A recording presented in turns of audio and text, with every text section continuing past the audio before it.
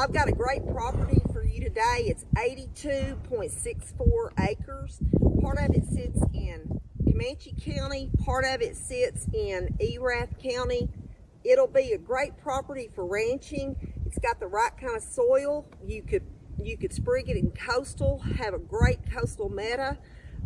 You do have some really good big white-tailed deer here as well. Back behind me, you've got some great oak trees. There's very little cedar on this property. I think you're really gonna like it. Let's take a look.